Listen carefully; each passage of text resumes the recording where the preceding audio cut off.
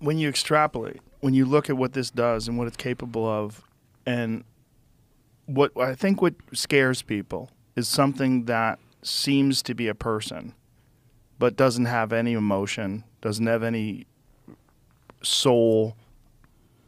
It's not us, but it behaves exactly as us. And then you can put it in a physical entity.